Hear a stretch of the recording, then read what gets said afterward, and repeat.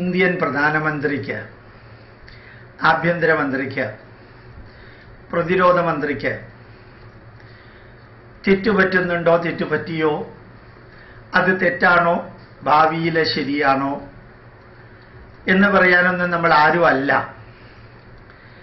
എന്നാലും ഭാരതവുമായി ബന്ധപ്പെട്ട എല്ലാ വിഷയങ്ങളിലും ആത്മാർത്ഥമായിട്ട് സന്തോഷിക്കാനുള്ളതിൽ സന്തോഷിക്കുകയും വേദനിക്കാനുള്ളതിൽ കുറച്ചെങ്കിലും വേദനിക്കുകയും എല്ലാം ചെയ്തുകൊണ്ടിരിക്കുന്ന വേളയിൽ ഇതും കൂടി നമ്മളുടെ പ്രേക്ഷകരുടെ മുമ്പിൽ സമർപ്പിക്കാനൊരു ആഗ്രഹം.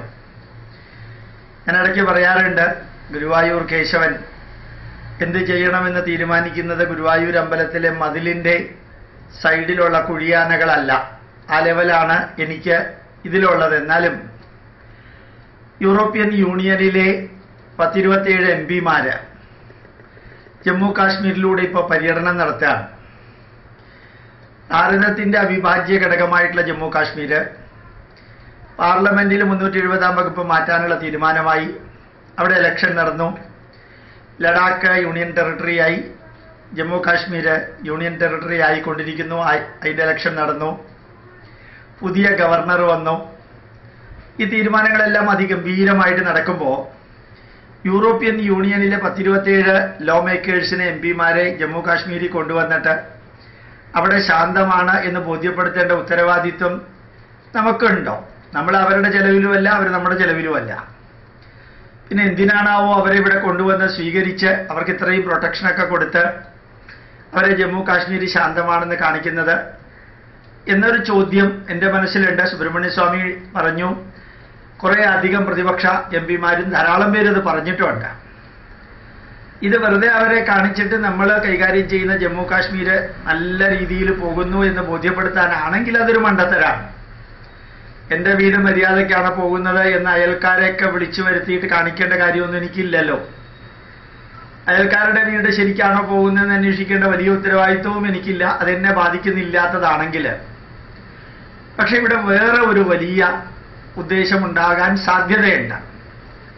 സാധാരണഗതിയിൽ വളരെ വളരെ സുചിന്തിതമായിട്ടായിരിക്കും അജിത് ഡോവലായാലും നമ്മുടെ ഫോറിൻ അഫയേഴ്സ് മിനിസ്റ്റർ ജയശങ്കർ ആയാലും നമ്മുടെ ഡിഫൻസ് മിനിസ്റ്റർ രാജ്നാഥ് സിംഗ് ആയാലും നമ്മുടെ ആഭ്യന്തരമന്ത്രി അമിത്ഷാ ആയാലും പ്രധാനമന്ത്രി ആയാലും ഈ കാര്യങ്ങളൊക്കെ തീരുമാനമെടുക്കുന്നത്.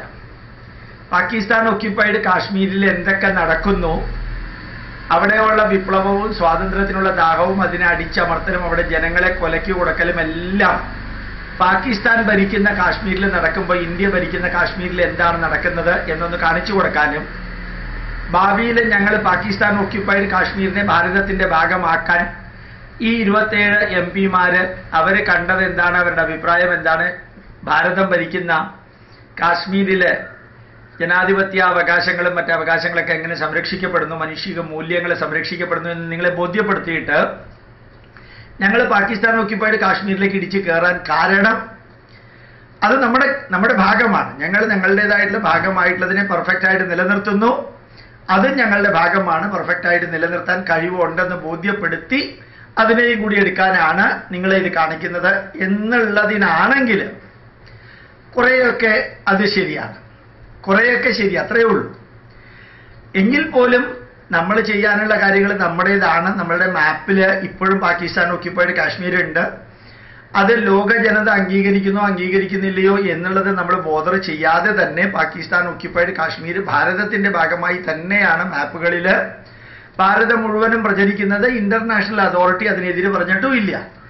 പറഞ്ഞിട്ടുണ്ടെങ്കിൽ നമ്മളതിന് വിലക്കെടുത്തിട്ടുമില്ല. അങ്ങനെയുള്ള സ്ഥിതിക്ക് ഒരു പക്ഷേ ഇന്ന് ഈ 27 MP-മാർ യൂറോപ്യൻ യൂണിയനിൽ ഇവിടെ വന്ന് കാണുന്നത് ഒരു പക്ഷേ ഭാവിയിൽ ഞങ്ങൾ ചെയ്യാൻ പോകുന്ന കാര്യങ്ങൾ അതിന് ഒരു ഇനീഷ്യേഷൻ എന്ന രീതിയിലാണെങ്കിൽ ഇത് തർക്കമില്ല. അല്ലെങ്കിൽ ലോകത്തിലെ എല്ലാവരെയും നമ്മളുടെ കാര്യം ബോധ്യപ്പെടുത്തേണ്ട ഒരു ഉത്തരവാദിത്വവും ഇന്ത്യ ഗവൺമെന്റ് ഏറ്റെടുക്കേണ്ട ആവശ്യമില്ലാത്തതാണ് എന്ന് തോന്നുന്നു. ഇതുകൊണ്ട് ഭാവിയിൽ പ്രയോജനമുണ്ടെങ്കിൽ പാകിസ്ഥാൻ ഒക്യുപ്പൈഡ് കാശ്മീരിനെ അടുത്ത 6 മാസം കൊണ്ട് ഇന്ത്യയുടെ ഭാഗമാക്കാൻ തുടങ്ങുമ്പോൾ ഈ MP-മാരും യൂറോപ്യൻ യൂണിയനൊക്കെ നമ്മുടെ കൂടെ ഭംഗിയായിട്ട് നിൽക്കുമെങ്കിൽ ഇത് വളരെയധികം പ്രയോജനപ്പെട്ടതാണ്. അല്ലെങ്കിൽ അതിന് പ്രയോജനമൊന്നുമില്ല.